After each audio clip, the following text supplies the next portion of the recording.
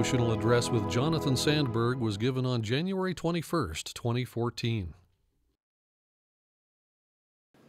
I should start by saying I will probably likely cry. I'm a therapist. I can't help it. That's what I do. But in my defense, I bet there's no one on campus that looks more like Bronco Mendenhall than I do. And we all know he is very manly. So wait for the hat and super serious stare and see what I mean.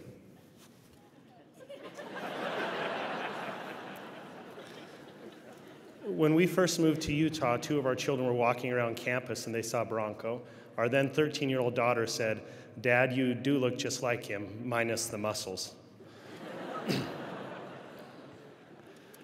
Notwithstanding my emotional or physical condition during this talk, please remember as I speak today, it is never about the messenger, it's about the message. I pray I can remember what Martin Luther King Jr. said to himself before his first speech at Dexter Avenue Baptist Church. Keep Martin Luther King in the background and God in the foreground, and everything will be all right. Remember, you are a channel of the gospel and not its source. On that note, I want you to know how much I'm humbled by this opportunity. I have tremendous respect for the BYU devotional experience. I have for years read, listened to, and benefited from BYU devotionals. I keep a long list of talks in a file that I give out to clients, family members, friends, and young adults just like you. I've seen many times that healing, hope, and peace can come through the Word of God, or as Jacob said, the pleasing Word of God can heal the wounded soul. For that reason, I felt that perhaps the most helpful thing I could do is simply to provide a list of resources at the end of this talk. I hope these references will help you, your family, your friends, your bishops, therapists, as we all try to deal with the adversities of life and find healing. I've organized those references by topic, for example, adversity, anxiety, pornography use, same-gender attraction, and I've listed the talks, most often BYU devotionals, that might be helpful to some reader in the future. Throughout this talk, I will reference many different authors and highlight additional reading that may be helpful for those who are interested. Please take the time to read through the endnotes. I know that healing can be found as we listen to and read words of wisdom and apply true principles found therein.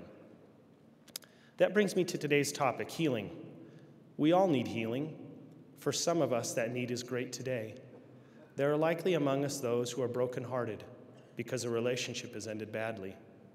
Others are in pain because their parents have decided to divorce, or a loved one has renounced the church.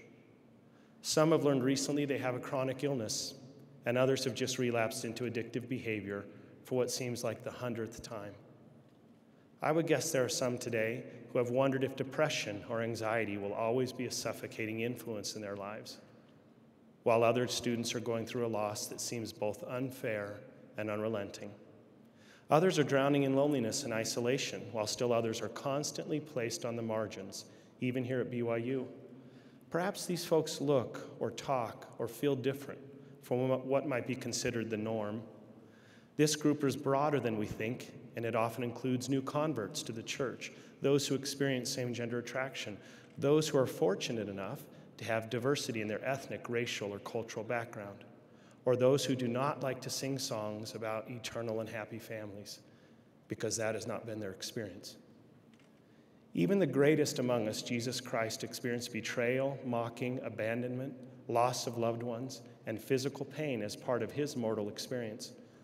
My hope today is to encourage you that healing is possible if you apply the principles that lead to healing.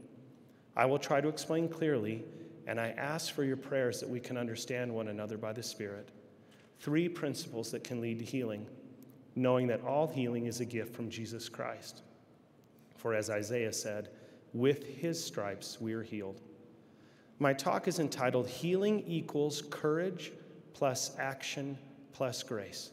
And in honor of Martin Luther King Jr., who was recently listed in Ted Stewart's The Mark of a Giant as one of 7 people who changed the world, I start with an example from his life that so clearly highlights these principles. Look for courage, action, and grace as I read his words. Quote, almost immediately after the bus boycott started, we began to receive threatening telephone calls and letters. They increased as time went on. One night I couldn't sleep. It seemed all of my fears had come down on me at once. I had heard these things before, but for some reason that night it got to me. I went to the kitchen, and I sat there and thought about a beautiful little daughter who had just been born. I started thinking about a dedicated and loyal wife who was over there asleep, and she could be taken from me, or I could be taken from her. And I got to the point that I couldn't take it any longer. With my head in my hands, I bowed over the kitchen table and prayed aloud, Lord, I'm down here trying to do what's right. I think I'm right. I'm taking a stand for what I believe is right.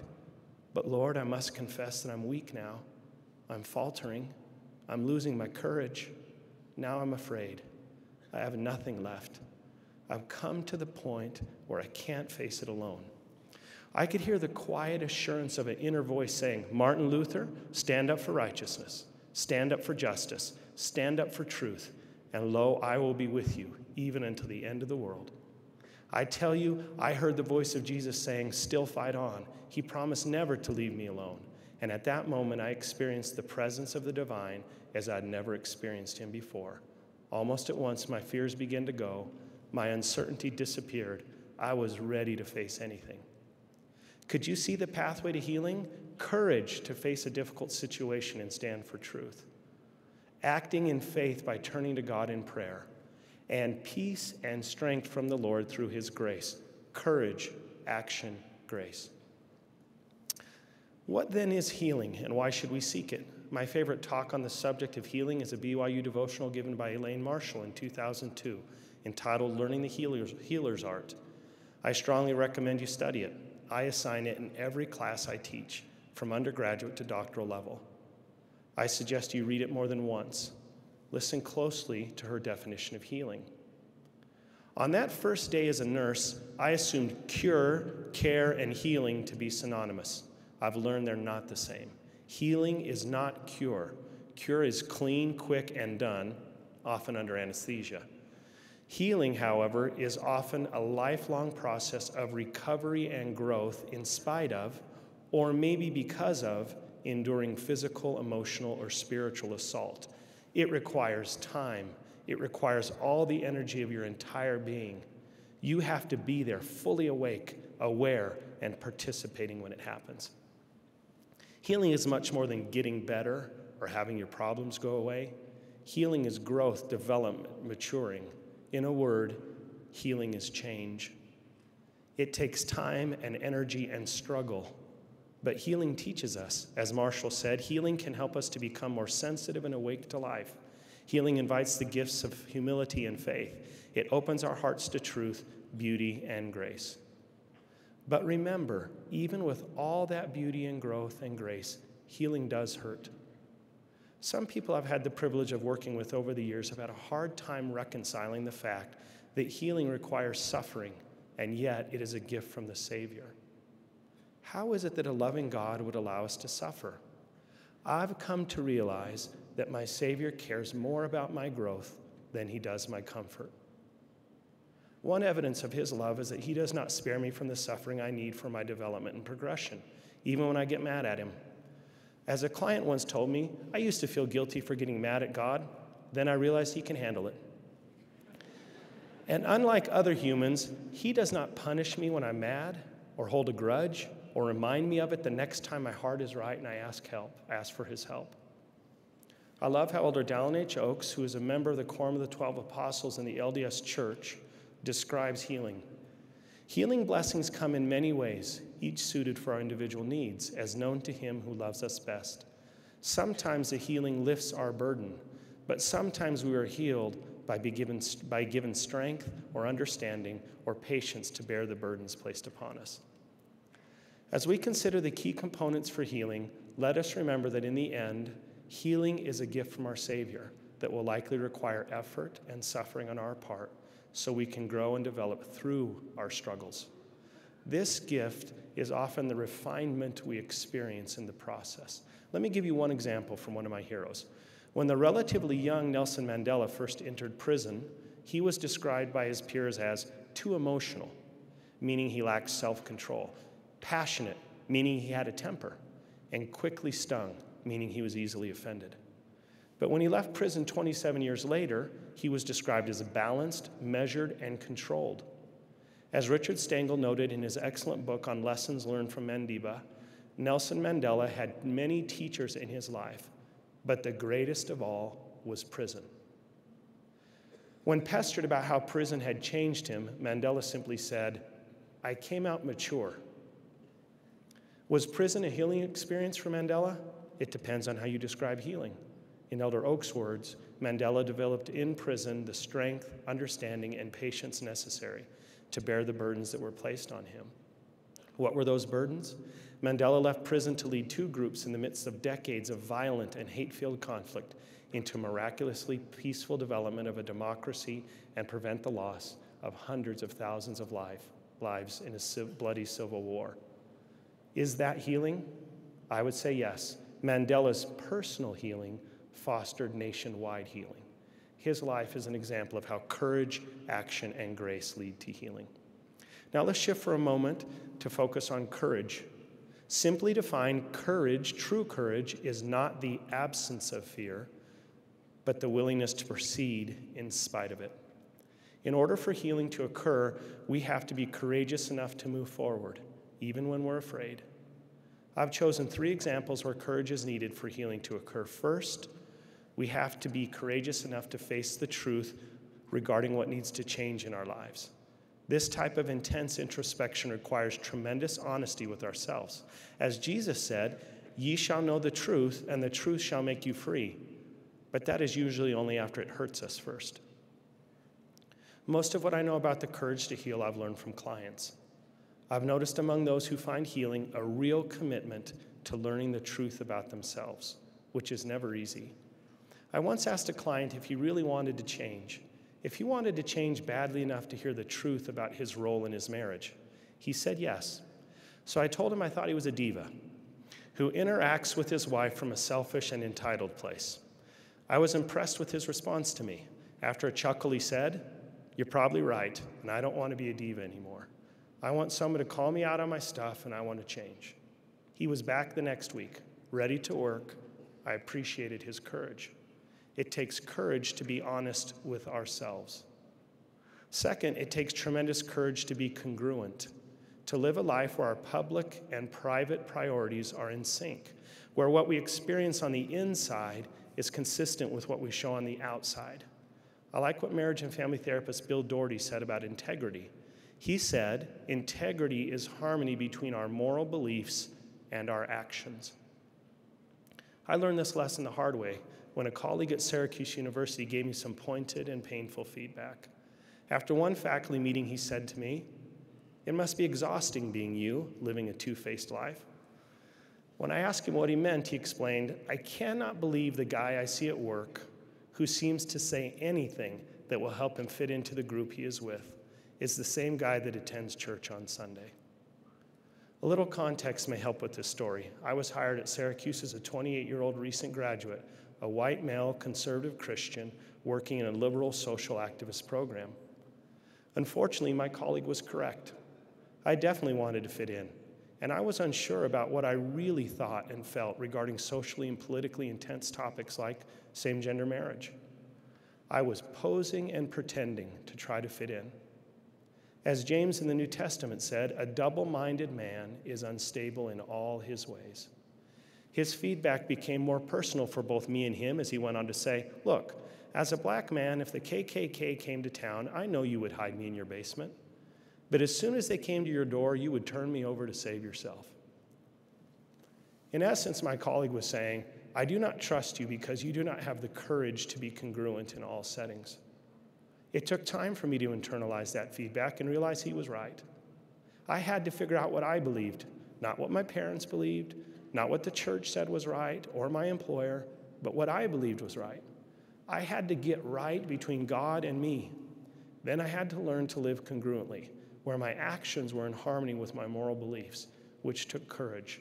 But oh, how refreshing it is to live a life of integrity. Healing requires the courage to find out what we believe is true and live according to that truth. As the therapist Brene Brown has astutely observed, trying to co-opt or win someone over is always a mistake. It means trading in your authenticity for approval. You stop believing in your worthiness and start hustling for it. I've learned over the years that posturing, posing, peacocking, and pretending are exhausting and bring unhappiness. Having the courage to be congruent brings a settled and peaceful feeling. I like what Elijah in the Old Testament said about congruence. How long halt ye between two opinions? If the Lord be God, follow him. Third, we have to develop the courage to live counter to the world's dominant culture. You know what I'm talking about. The culture where money, sex, material possessions, fame, violent exploits, and violent behavior and carnal exploits are the currency for success. We live in a world where appearance and approval are the keys to social status and power. In order to find healing, we have to develop the courage to say no to the dominant culture. I love what Maury Schwartz says to Mitch Albom about living counterculture in the book Tuesdays with Maury. The culture we have does not make people feel good about themselves. We're teaching the wrong things. And you have to be strong enough to say, if the culture doesn't work, don't buy it. Create your own. A number of wonderful BYU devotionals have described the unhealthy culture of perceived perfectionism and how we have to fight against it. In two devotionals given just last semester, both Tyler Jarvis and Kristen Matthews have encouraged us to be more accepting of our imperfections, to be more pleased with our best approximations, our bodies, our gifts, our differences. I encourage you to reread their talks. Listen to what Thomas S. Monson, president of the LDS Church, said about having the courage to live by truth and to avoid the unhealthy dominant culture. Let us have the courage to defy consensus, the courage to stand up for principle. Courage, not compromise, brings a smile of God's approval. A moral coward is one who is afraid to do what she or he thinks is right because others will disapprove or laugh. In her delightful way, author and devoted mother and grandmother Marjorie Pay Hinckley describes the peace that comes when we refuse to compare and despair, as the dominant culture teaches. Quote, 50 was my favorite age. It takes about that long to quit competing and to be yourself and settle down to living. It is the age I would like to be throughout eternity. In order to find healing, we have to develop the courage to avoid the culture that says there is only one way, i.e., a specific size, hair color, ACT score, to be a good person or even a good Christian. There are many, many ways to be a righteous, positive influence in the world. If enough of us say no to the dominant culture, it will lose its power. This brings us to the next part of the equation. Courage plus action plus grace equals healing. Action is essential to healing. To act instead of merely being acted upon was a key issue in the war of heaven before we came to this earth. According to the scriptures, God gave unto man and woman that they should act for themselves. But Satan sought to destroy the agency of man. When pondering these scriptures, I realized that when I choose to be inactive or place myself in a state of being acted upon, I give Satan greater power in my life. A number of scriptures describe clearly the need to act and not be acted upon. But how is action related to healing? I've come to see that action is the point where belief turns into faith. When we act in faith, moving ahead on a good path, we open the door to grace. Courage to act opens the door to grace, which is the key to healing. Learning to act in faith is one of the great challenges of mortality. What then are the major roadblocks to acting in faith? I would like to suggest procrastination and fear are two of Satan's greatest tools to keep us in the acted upon position. If Satan can convince us that our fear is too great to be able to act, or that to act is a great idea, but to do it later, he can prevent us from opening the door to grace. Think about how he does this. Maybe you tell yourself, I totally plan on getting married. It's a great idea. In fact, I'm pro-marriage. But I do have these other things I have to do first. Or, my life is in a holding pattern right now. I'm not sure where I should go or what I should do until I get married. I'm stuck. Or, I know I have this problem. Insert pornography use, eating patterns, anxiety, and it needs to be fixed. But I have too much to do right now to put the time and energy into addressing it. Or, I cannot go to my bishop to resolve this sin because I'm afraid he will see how far I've fallen and he will not want to or not be able to help me. Can you see how effective procrastination and fear are in meeting Satan's objectives in our lives? Remember, the longer we remain in an inactive state, the farther we drift from the Lord and his Spirit. I love this quote by C.S. Lewis. The more often a person feels without acting, the less he will be able ever to act. And in the long run, the less he will be able to feel. How then can we overcome the tendency to procrastinate or shut down in fear? May I propose that prayer is the simplest form of action. Remember the truth in this hymn: prayer can change the night to day. So when life gets dark and dreary, don't forget to pray. When you pray, you act in faith and open the door to blessings that God is already willing to grant, but that are made conditional upon your asking. In your prayers, be sure to speak openly, sincerely, and directly to him who is your heavenly Father. Sometimes I fear our prayers are too vague and too passive to bring about the spiritual support we need. We need to learn how to offer mighty prayer. For example, you may fervently plead, Heavenly Father, I'm procrastinating again. I'm getting stuck in that old pattern. Please help me to break free. Please give me the strength to just get started and then the stamina to stick with the task. Or, Heavenly Father, I'm totally shut down in fear. I need to move forward and act, but this prayer is all I can muster up right now. Please help me find the courage to act. I promise those prayers will be heard and help will come. We call that help grace.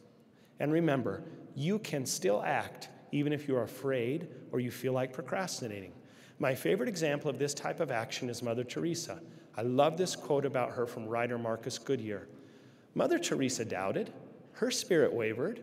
Some days she questioned herself. Some days she questioned God. And this is the biggest encouragement of all. Even Mother Teresa had doubts. Her doubt gives me hope. Not that my own doubt will go away, but that feelings of doubt are not as powerful as a faithful decision to act. I may doubt, but I still pray. I still go to church. I still worship. Doubt is a feeling, but faith chooses to act no matter our feelings. Another great example of acting in the face of understandable fear is Rosa Parks. Over the last 3 years, I've had the privilege of co-teaching a civil rights course and visiting historical sites. Central to the civil rights movement, one of my favorite sites to visit is the Rosa Parks Museum. Mrs. Parks is known for her courageous stand on a bus where she refused to give up her seat. Until visiting her museum and reading more about her life, I did not realize that numerous African Americans had been beaten, arrested, raped, or shot in Montgomery during the decade before her refusal to give up her seat, all for taking a similar stance to Mrs. Parks. In my study of her, I've learned that Mrs. Parks was courageously acting long before that winter day in 1955. For example, she served as a secretary in the local chapter of the NAACP and was a vigorous advocate for justice for black women who had been brutally raped in the South. However, as will be our experience, most of her courageous acts were unknown and unheralded. In the case of the bus boycott, she was in the right place at the right time, willing to do the right thing, which helped bring needed change to our country. I have since asked myself more than once, am I in the right place, doing the right thing, willing to act as God prompts so I can do the work he has given me? Listen to how one biographer describes Mrs. Parks' courage to act. Parks made an active choice in that instance. In a moment designed to frighten and degrade, she was able to see herself as an agent and claim a space of choice. I love that phrase, see herself as an agent and claim a space of choice. When we have the courage to act, we open the door to healing, as Mrs. Parks' courageous act opened the door to the civil rights movement, a movement that brought a large measure of needed healing to this country. That brings us to the final part of our equation. Healing equals courage plus action plus grace. What is grace? I love the definition provided by David A. Bednar, then president of BYU Idaho, in a similar devotional. He quotes the LDS Bible Dictionary, which states that grace can be defined as divine means of help or strength given through the bounteous mercy and love of Jesus Christ. It is likewise through the grace of the Lord that individuals receive strength and assistance to do good works that they otherwise would not be able to maintain if left to their own means. This grace is an enabling power. Thus, the enabling power of the atonement strengthens us to do and be good and serve beyond our own individual desire and natural capacity. The scriptures are full of examples of the grace of Jesus Christ as he ministers to people who are struggling to do and be good, but are coming up short. They teach of him reaching out to his people at their breaking point and providing, and these are all quotes, strength, patience, joy, comfort, assurances, peace, faith, hope, courage, determination, and even wiping away the tears from their eyes. The grace of Jesus Christ, his bounteous love and mercy, is available to us if we but have the courage to reach out to him. Sometimes that grace comes directly through the Holy Ghost, and we can feel his clear and specific love for us. Sometimes that grace comes as Christ touches another person's heart and prompts her or him to share, bless, and uplift another. In other words, grace is often made manifest through the courage and action of a person who reaches out to serve another. Let me give you a touching example of this principle of reaching out from the childhood of Thomas S. Monson, the president of the LDS Church. Quote, "Again, Christmas time had come. We were preparing the oven for a gigantic turkey and anticipating a savory feast that awaited. A neighborhood pal of mine asked a startling question. 'What does turkey taste like?' I responded, 'Oh, about like chicken tastes.' Again, a question, 'What does chicken taste like?' It was then I realized my friend had never eaten chicken or turkey. I asked what his family was going to have for Christmas dinner. There was no prompt response, just a downcast glance and a comment, 'I don't know, there's nothing in the house.' I pondered a solution. There was none. I had no turkeys, no chickens, no money.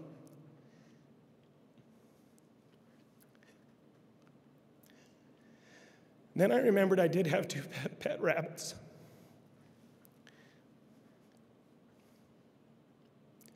Immediately, I took them to my friend and handed the box to him with the comment, 'Here, take these two rabbits. They're good to eat, just like chicken.'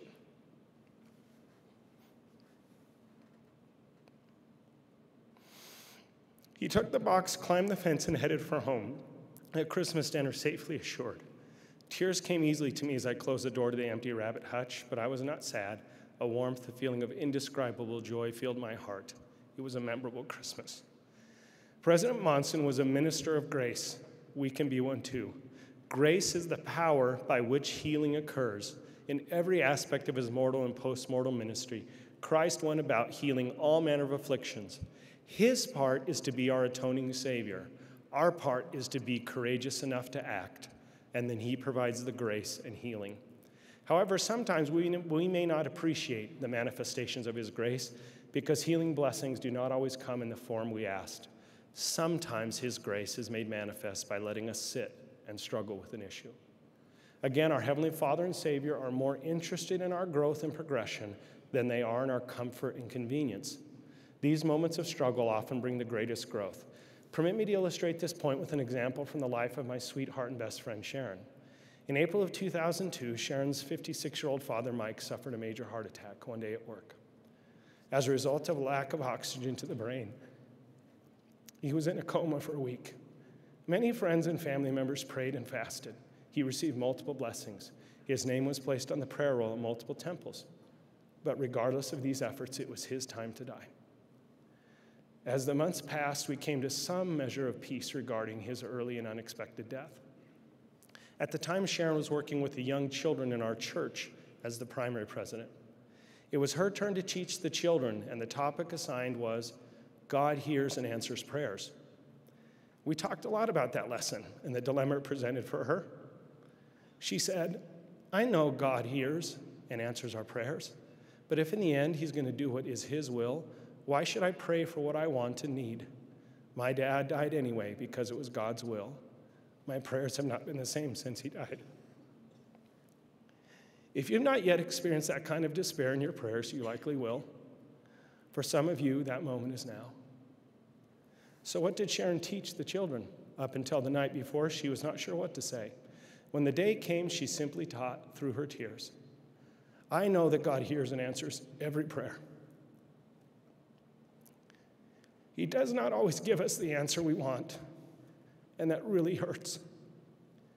But I believe you'll do better in your life by praying than by not praying. That is why I pray every day. Acting on true principles, even when your heart says otherwise, takes true courage. As a result, Sharon received a measure of healing that day through the grace of Jesus Christ. One of my favorite parts about being married to Sharon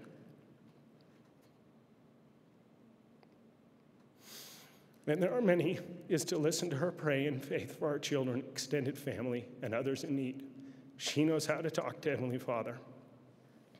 As my friend Ty Mansfield has described in one of the stories profiled on the church's website, mormonsandgays.org, if we can just stay with God, trust Him, and keep doing the things that bring the Spirit into our lives, then light and healing can enter in, even though at the moment things look dark and gloomy. Whether the struggle is same-gender attraction, a crisis of faith, an addiction, or a deep sense of loneliness, just stay with God. Trust Him. There is light and love ahead. Again, if we can muster up the courage and take action, Christ provides the grace. Courage plus action plus grace equals healing. By way of conclusion and testimony, I know that Jesus Christ is the great healer. Over many years, in numerous settings, I have seen wounds of horrific abuse, long-standing addiction, loss that has shattered the soul, and heartache beyond description be addressed, overcome, and resolved through the atonement of Jesus Christ. I know He is real. He is a living and loving God. I love and honor Him. I know His grace is sufficient, meaning it is big or powerful enough to help us with all of our problems. I know His promises to us are real and true. He can and will cleanse and heal us, as He has said. In the name of Jesus Christ, amen.